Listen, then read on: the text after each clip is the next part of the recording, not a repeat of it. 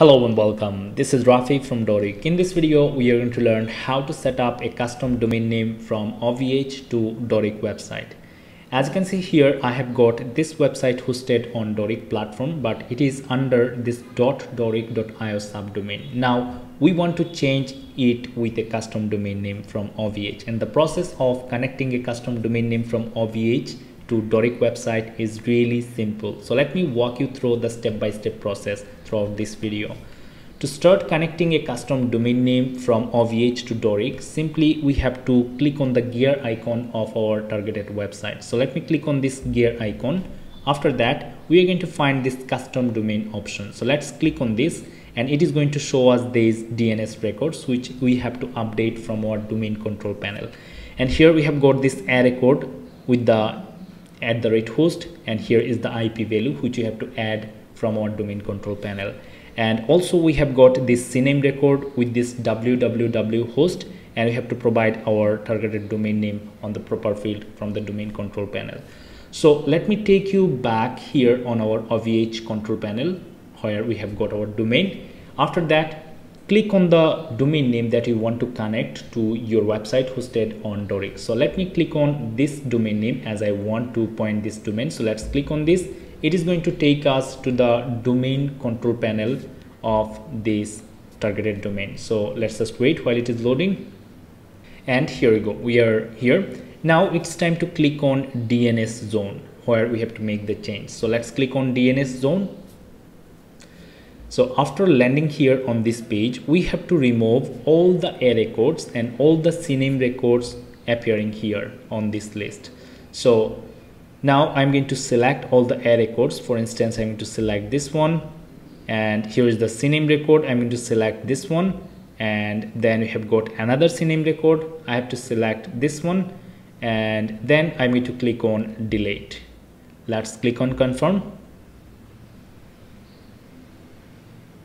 Alright, so we got rid of all the array records and all the CNAME records from these pre-default records. Now we have to add new records. So let me click on add an entry. After that, we want to add this array record first. So I'm going to copy this IP value from here. Let's copy. Let's go back to our domain control panel. After that, let's click on this array record, and then we are going to put our target, which is the copied IP address value which you're going to find here.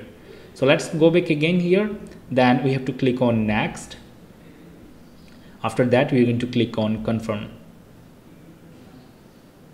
And just take a look. We have got our array code added with our Dorik's IP address value.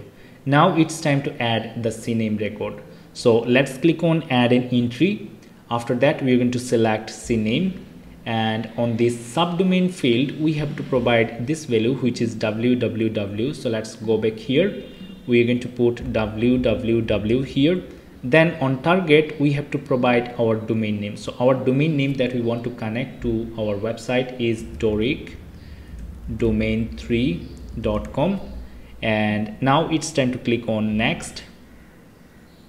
Okay, so the subdomain already uses a DNS record. Alright, so we have to remove these records too, these TXT records with this welcome target and we target. So we have to remove them.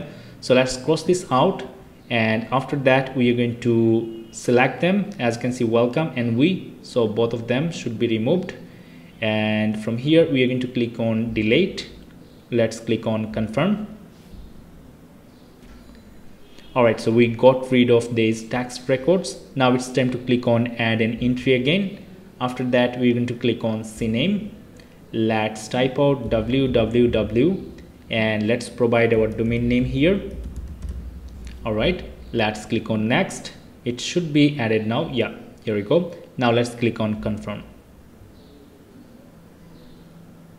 Alright, so we are done with connecting or pointing the DNS records here from the domain control panel. We have to do few more works here on our Dorik website control panel. So I'm going to copy this domain name from here, which you can actually type out here as well.